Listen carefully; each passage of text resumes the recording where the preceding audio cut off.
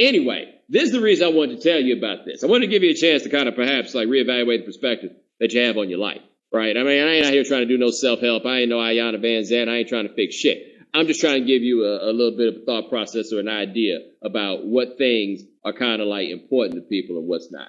So we get to the tour starts. This dude comes out, got a hat covering his dreads all tied up, right?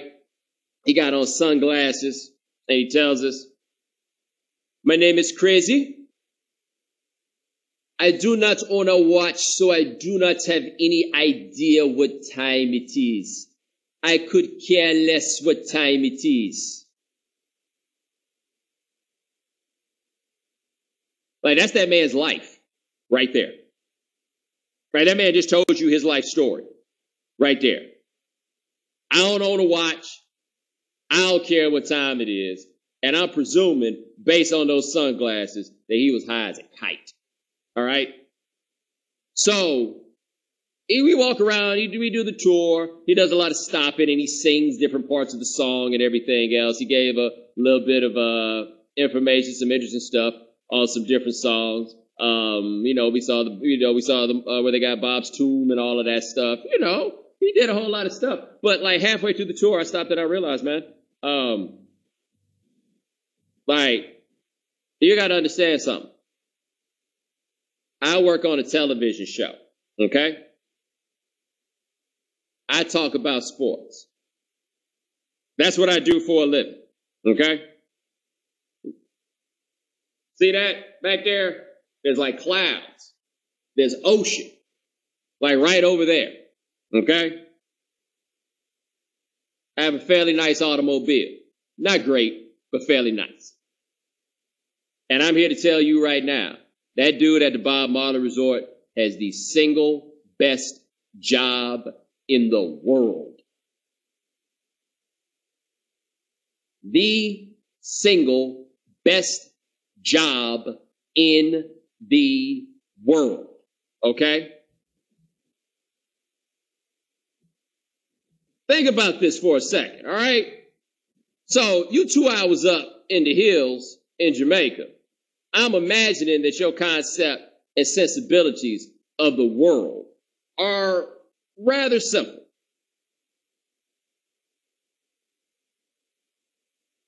Okay?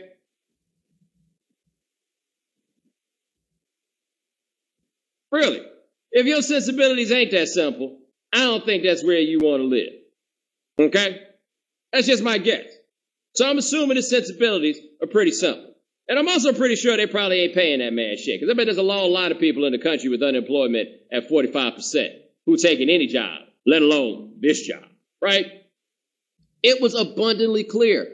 All that dude does is smoke weed and sing Bob Marley songs.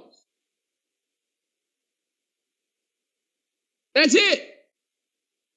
I mean, it ain't like this tour he had us like walking through no winding mountains or nothing like that. Nothing like that. He's just out there smiling, flirting, getting high, and like showing people the Bob Marley little compound they got set up.